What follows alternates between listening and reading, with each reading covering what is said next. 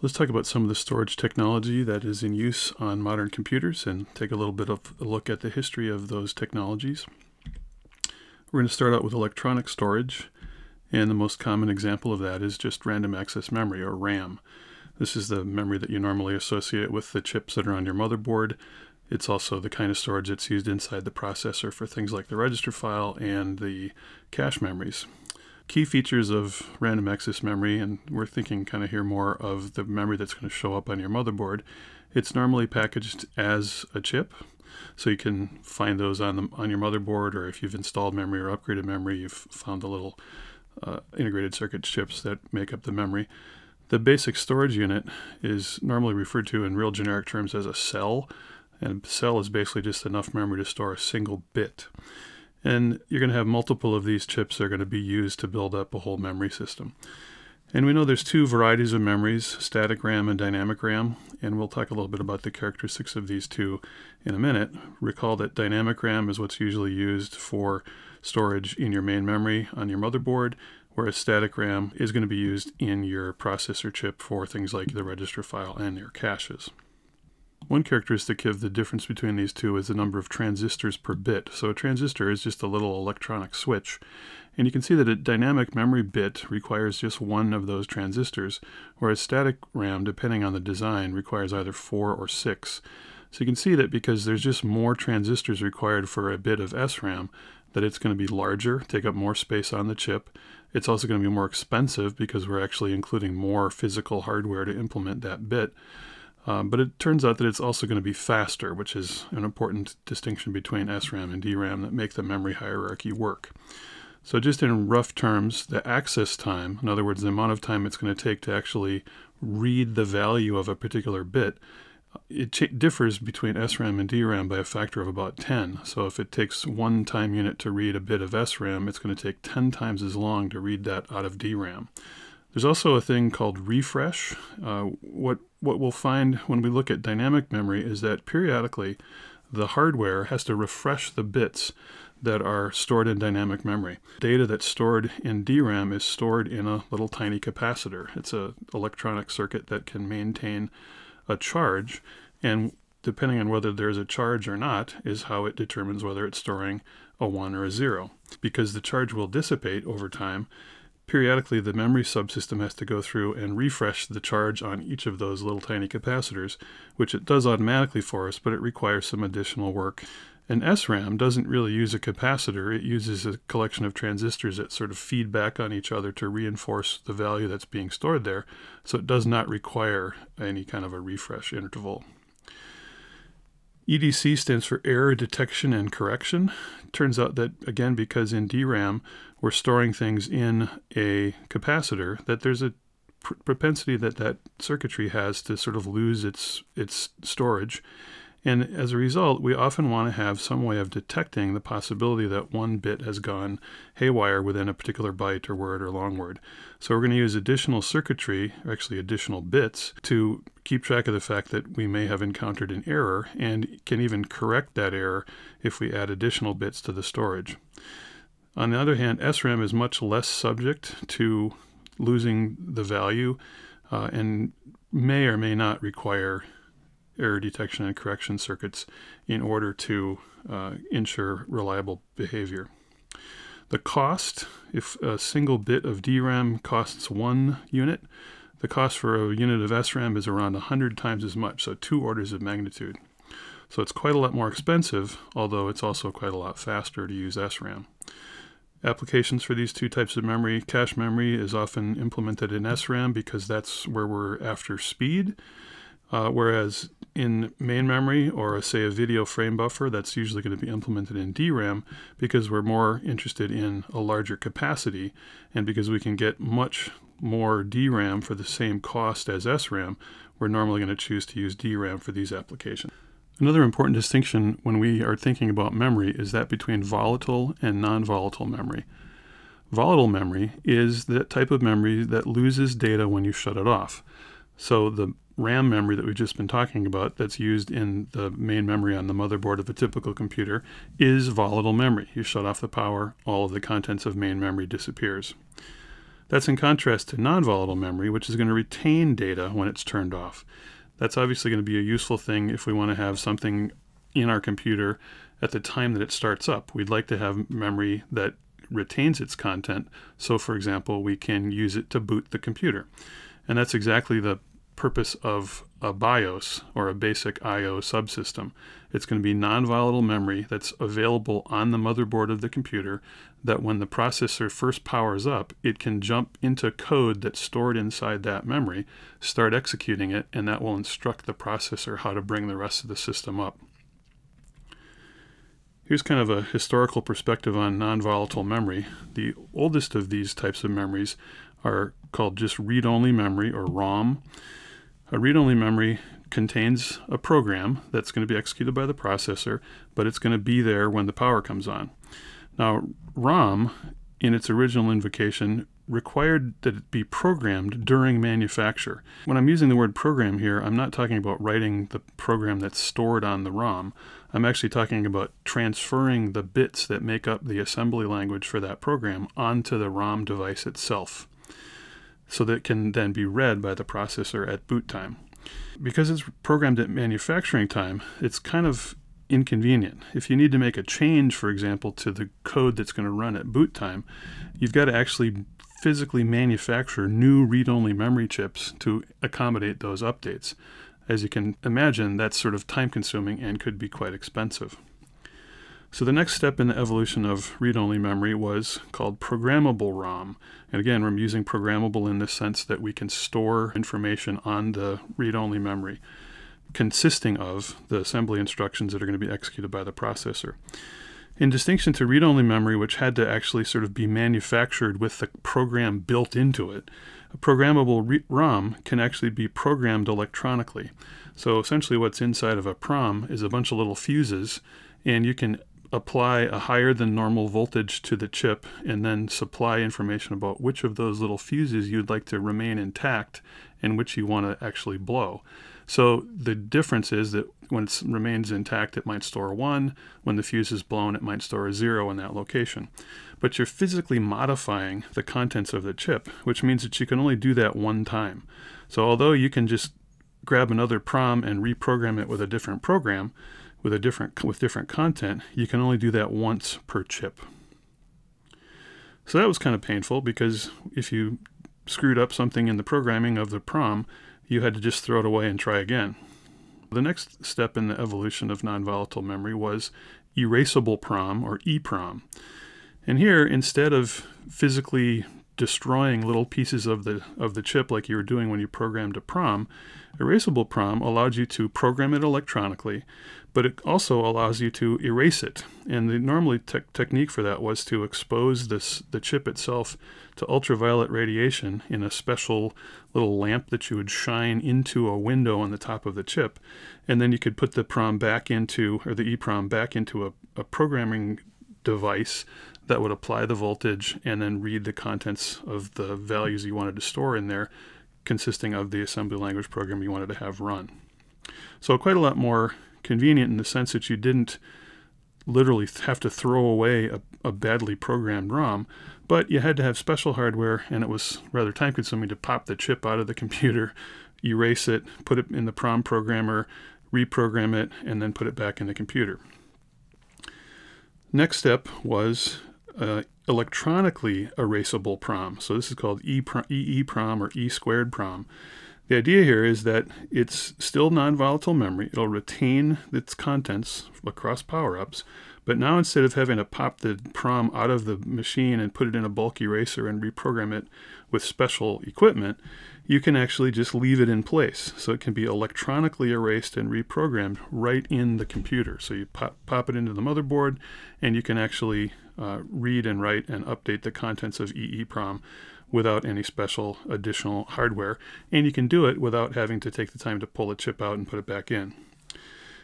And then finally, we've got flash memory. This is basically EEPROM, electronically erasable programmable read-only memory, that can actually be erased at sort of a block level. And the typical use for flash memory, as we'll see a little bit later, is for solid-state storage devices, SSDs.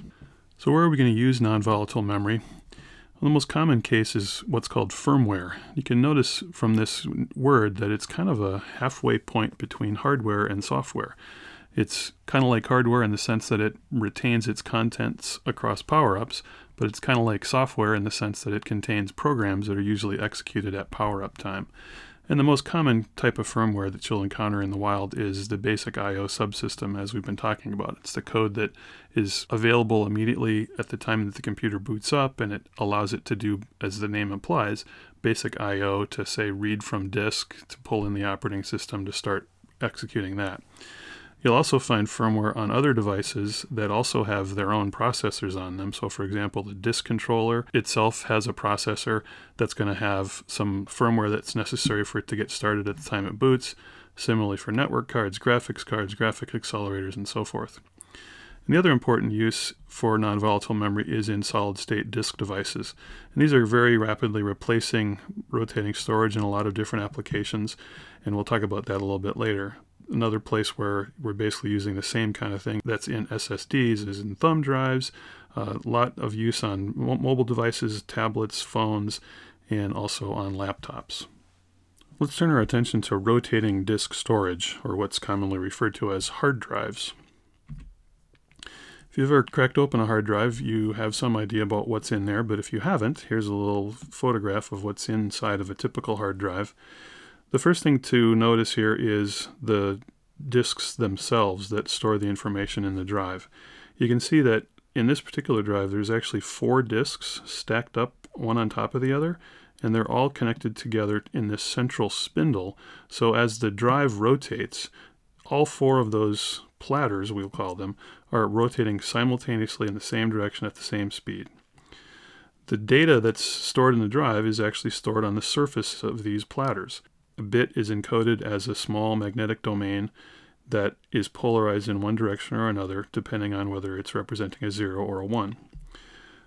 The platters themselves also allow you to store data both on the top side and the bottom side. So because we have 4 platters in here, and each of them can store data on both sides, we actually have 8 surfaces on which we can store data in this particular drive. The information can be read and written to the platters using a very small piece of electronics that's right on the end of this arm called a read-write head. And as its name implies, it can either read information or write information. When you want to write information, you polarize the read-write head in a particular direction, and that will magnetize the surface of the platter in one way or another to store a 0 or a 1. And if you're trying to read information, you can actually use the read-write head to sense the magnetic polarization on the surface of the drive electronically, and the signal gets sent back into the electronics of the drive.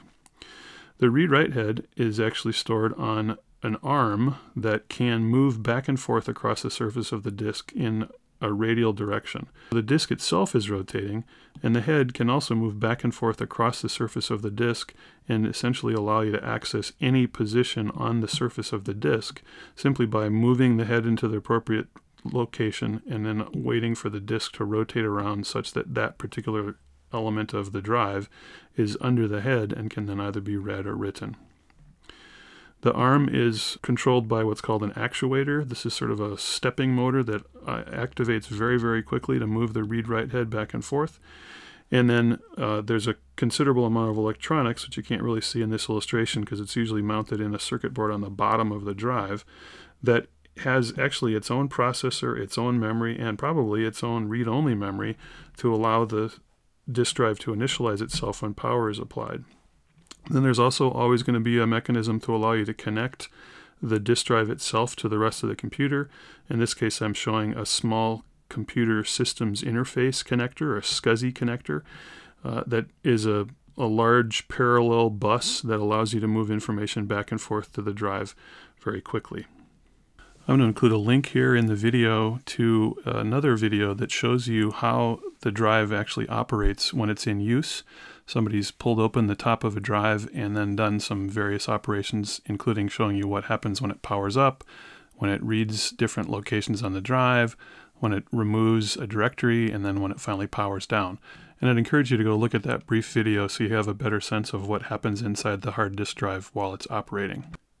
This little cartoon is going to give us some insight into the geometry of a typical hard disk drive.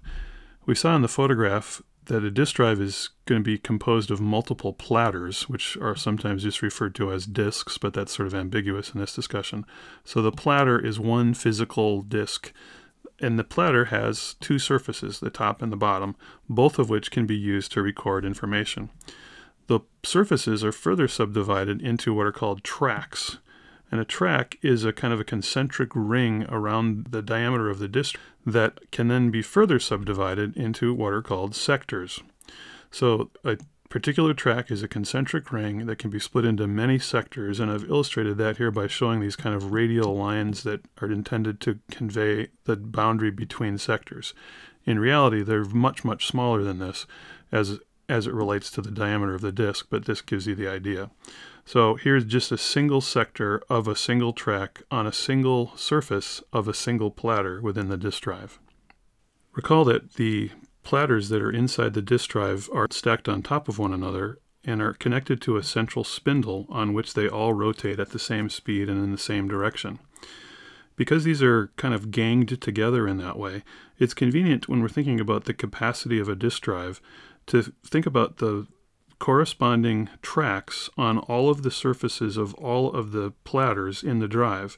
So if we think about this track that's highlighted here and the top and bottom of this first platter, the top and bottom of the second platter, and the top and bottom of the third platter, that forms a kind of a cylinder of the corresponding tracks across all of the surfaces of the drive. And we'll see sometimes that the capacity of a drive or the way that the information is allocated on the drive is expressed in cylinders. Again, the spindle is rotating all the platters simultaneously. They're fixed to the spindle, so they all move together.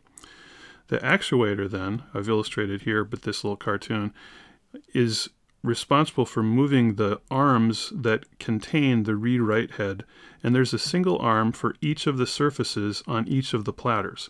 So as the spindle spins the disk, all of the platters are rotating simultaneously at the same velocity in the same direction, which means that a particular location in a given cylinder is appearing under all of the heads across the entire disk drive. It's also true that the actuator, because it's connected to all of the arms, is going to move all of the arms at the same time. So the spindle rotates all the disks at the same time, the actuator moves all of the arms at the same time. And then of course the arm is where the read-write head lives. We're often interested in the capacity of external storage, like hard drives. So the disk capacity is defined to be just the maximum number of bits that we can store on the drive. Notice it's not bytes, it's bits. And vendors have a kind of a strange way of specifying this. When they quote you a gigabyte, they actually mean 10 to the 9th bytes, not 2 to the 30th bytes, which would be more like what we'd be used to thinking of as computer scientists. Why they do that, it's hard to know. Maybe it's a marketing ploy to make the drives seem like they have more capacity, but something to be aware of. How do we determine the capacity? Well, remember that we're storing individual bits in small magnetic domains on the surface of each of the platters. We can think about it in two ways. We can think about the number of bits per inch we can get as the disk rotates, and we can think of the number of bits we can get from the center of the drive to the outside. So the first of those is called the recording density. It's measured in bits per inch in the US. So it's basically the number of bits that we can fit on a 1-inch strip of the drive as it spins under the heads.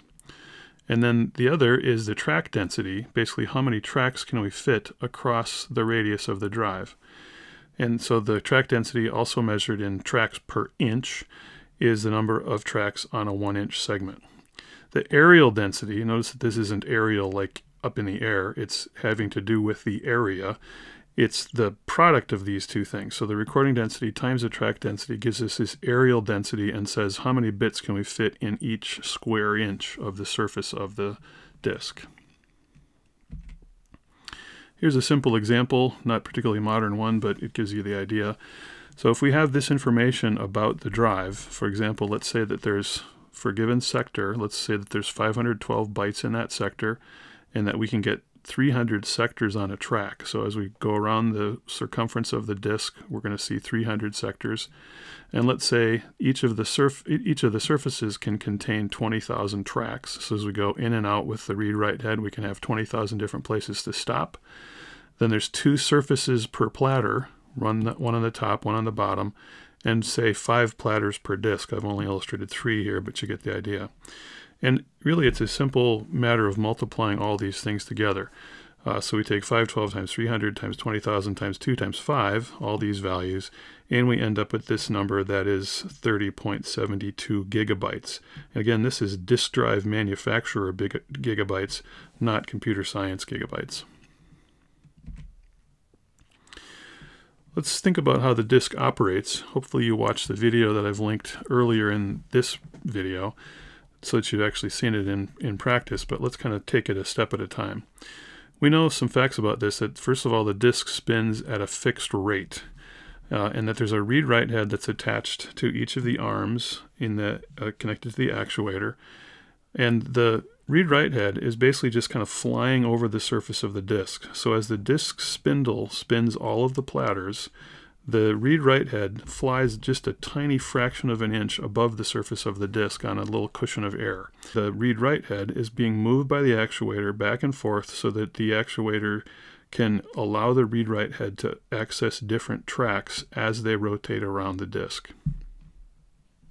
We'll show here the read-write head is at a position above some track on the drive, and we'll show rotation being counterclockwise here. So the disk is spinning in this fashion, and as it spins, different bits on each of the tracks, but in particular the track over which the read-write head is positioned, are going to rotate underneath that head and be available for reading or for writing.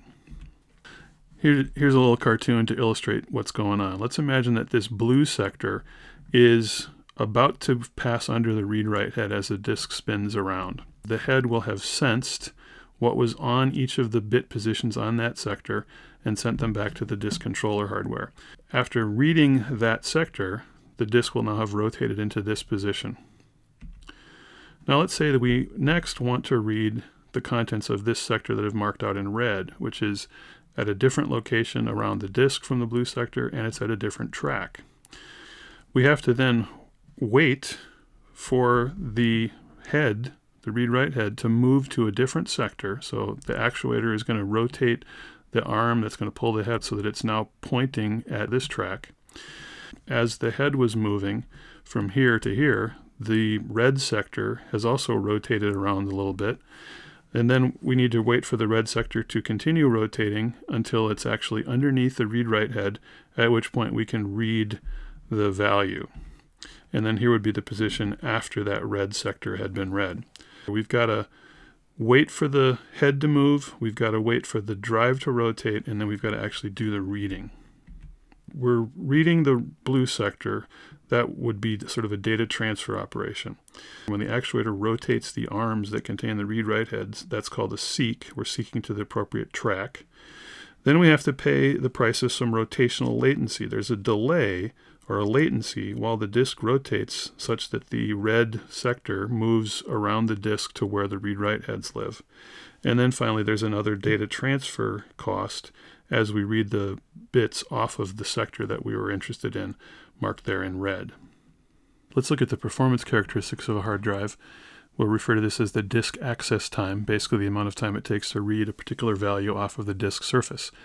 And this is going to be a combination of two things, the seek time and the rotational latency. The seek time is the amount of time it takes for the actuator to rotate the arms to a particular track on the disk surface. And a typical value for that to, say, move across half of the surface of a drive is between 3 and 9 milliseconds. In addition, the rotational latency has to do with the amount of time it's going to take for the disk to rotate until the point where the sector of interest is beneath the read-write heads on the track that we're trying to read from. And we can calculate it using this average rotation calculation. The 1/2 here is the assumption that on average we're going to have to wait for the disk to rotate 1/2 the way around in order to get this sector of interest underneath the read-write heads. The speed in revolutions per minute is 7,200, and if you work this out, you end up with a typical value of about 4 milliseconds rotational latency. We also need to think about the transfer time. So once we've moved the read-write head into the appropriate track and we've allowed the disk to rotate the appropriate sector underneath the read-write head, we've got to actually pay a price of allowing the bits to physically move underneath the read-write head so we can transfer them into memory. And that's calculated in a similar fashion to the rotational latency. That means that the overall access time for getting a hold of a value on the disk is going to be a combination of the seek time, the rotational latency, and the time to do a disk transfer. So if we sum those things all up, although there is some overlap here between seek and rotation, this is a simpler formula for that. That'll give us the average access time for a particular drive. Here's just a simple example. If our rotational rate is 7,200 RPM, pretty typical for rotating storage, and the average seek time is 9 milliseconds, and we need to figure out what the number of sectors per track are to be able to calculate the transfer time, we can see that the rotation is going to require about 4 milliseconds. The average transfer will be only 0.02 milliseconds, so a couple of orders of magnitude faster. And then the overall access time is going to be the 9 millisecond seek time, the 4 millisecond rotational latency, the 0.02 of a millisecond transfer time, giving us 13.02 milliseconds access time for this particular drive. Now we want to also think about in terms of the relative magnitude of these values. You can see that the transfer time is completely swamped by the total of the seek time and the rotational latency. So the access time is dominated by those two things. Essentially what we're saying is that getting the first bit underneath the read-write head is very expensive, but the remaining bits on that sector that's being read basically happen for free. And when we compare this with random access memory, we can see that, and here's just some typical values for RAM, about 4 nanoseconds per double word for static RAM, about 60 nanoseconds per double word for dynamic RAM. And if you compare that back to the values down here for the average access time for the drive, we can see that the drive is about 40,000 times slower than SRAM and 2,500 times slower than DRAM. And it's this difference in performance that we're really leveraging when we talk about the memory hierarchy and latency and caching and so forth. We're able to operate at speeds in this neighborhood in terms of the performance of our algorithms in the processor, even though the speed with which we can access the values on rotating external storage are quite a lot slower. Finally, let's take a brief look at solid-state storage. Here's an illustration of a typical solid-state disk. You can see that the disk itself is organized into blocks, and that those blocks are themselves organized into pages. Data is transferred back and forth to the solid-state device using units of pages. And you can see kind of a typical size for the page and the number of pages per block. One of the interesting things about a solid-state device is this flash translation layer. If you think back to the history of the evolution of computers, most of the assumptions that have been made about secondary storage have assumed that the I/O bus is talking to rotating storage or a hard disk drive. Now, it certainly would have been possible with the introduction of solid-state disks that use flash memory here as the main non-volatile storage mechanism. It would have certainly been possible for manufacturers to require that computer vendors make changes to the buses, to the firmware, to the software, to the operating systems in order to allow those things to be made directly aware of the fact that they were talking to flash memory inside of a solid-state disk. The choice that was made by the SSD vendors was quite different. Introducing this flash translation layer basically allows the SSD to masquerade as if it was rotating storage. So from the point of view, the I/O bus hardware, the operating system, the drivers, and so forth that are built into all the rest of the computer system above it, the SSD behaves as if it was a hard drive. Requests for I/O still are asking for the contents of a sector on a track, but that's mapped by the flash translation layer into the appropriate locations in this flash storage where the corresponding bytes were stored as if they were a hard drive. Some of the performance characteristics here, it turns out that just like with rotating storage, there is a difference between the sequential access time and the random access time. So the way that the flash translation layer maps requests into the blocks and pages requires more time to randomly access locations within the storage than it does to just read things out sequentially. So the sequential performance for reads and writes, again from a few years ago was about 550 megabytes per second or 470 megabytes per second, and random access was going to be slightly slower. So think about the trade-offs between solid-state disk and rotating storage. Well, SSD has a considerable advantage in that it has no moving parts. So there's no mechanical parts to fail. There's no mechanical parts to be damaged if the equipment is dropped or jarred. So it's much more robust in an application like a mobile device or a laptop that's going to be moving around. It's more rugged. Some disadvantages of solid-state disk. First of all, the underlying flash memory has characteristics that will cause it to wear out after a while. If you try to read and write from the same blocks, the same pages on those blocks, over time, the blocks themselves are going to degenerate to the point where they will no longer store things persistently. And part of that intermediate layer that we talked about before, the flash translation layer, is going to be to mitigate that tendency for those things to wear out by what's called wear leveling logic. So it will try to distribute read and write behavior to different parts of the underlying flash memory in order to alleviate that. It's also quite a lot more expensive. This was a figure in 2015, so this is quite dated now.